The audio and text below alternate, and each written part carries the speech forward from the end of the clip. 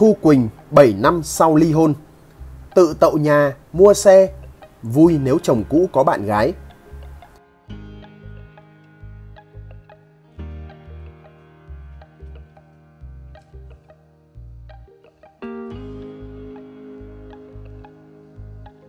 Sự nghiệp nhan sắc ngày càng lên hương của Thu Quỳnh là minh chứng cho mẫu phụ nữ mạnh mẽ, tự chủ sau ly hôn. Nữ diễn viên cũng có cách ứng xử văn minh với chồng cũ, khiến nhiều người nể phục.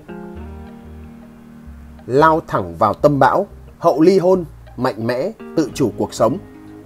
7 năm sau đổ vỡ hôn nhân, Thu Quỳnh ngày càng độc lập và mạnh mẽ. Đi cùng với đó là những dấu ấn trên màn ảnh. Năm 2018, cô gây ấn tượng mạnh với khán giả truyền hình trong vai diễn mi sói, lọc lõi, danh ma của bộ phim Quỳnh búp bê. Sau khi đóng bộ phim này, Thu Quỳnh vụt sáng, trở thành tên tuổi đắt giá của làng phim Việt. Nhiều sự kiện, nhãn hàng săn đón. Cùng năm, cô tự tậu được chiếc xế hộp trả góp để thuận tiện che mưa che nắng, đưa đón con trai. Và năm 2019, Thu Quỳnh gây chú ý khi chia sẻ bức ảnh chụp hồ sơ, bản vẽ thiết kế nội thất căn hộ mới, kèm dòng chú thích Sweet Home. Nói về cuộc sống hiện tại, cô tâm sự: tôi rất hài lòng với những thứ đến với cuộc sống của mình, thật sự. Đối với Thu Quỳnh, những gì hy sinh cho con đều khiến cô vui và hạnh phúc. Được dạy dỗ và ở bên cạnh con là điều quan trọng nhất. Cô gọi Bi, con trai mình, là huy chương tuyệt vời mà cô có được, hơn cả chuyện được ghi danh. Đặc thù nghề nghiệp khiến cô phải đi nhiều và thời gian không cố định, nhưng Thu Quỳnh luôn cố gắng cân đối. Khi con còn nhỏ, những lúc tập luyện hay đi diễn ở nhà hát tuổi trẻ, cô thường đưa con đi theo.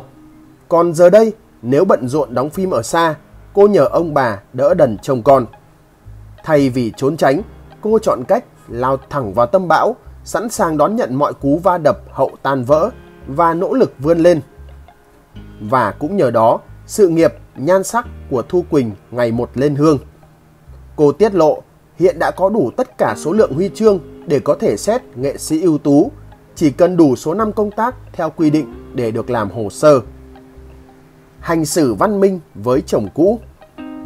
7 năm sau khi nhìn lại những gì đã cũ, Thu Quỳnh cũng cho thấy một cái nhìn tích cực. Trong cuộc trò chuyện với giáo sư Cù Trọng Xoay Đinh Tiến Dũng trong chương trình Lối Ra mới đây, Thu Quỳnh tự nhìn nhận lại bản thân và thể hiện sự đồng cảm với chồng cũ. Trong cuộc hôn nhân, tôi cũng đã sai trong cách xử lý.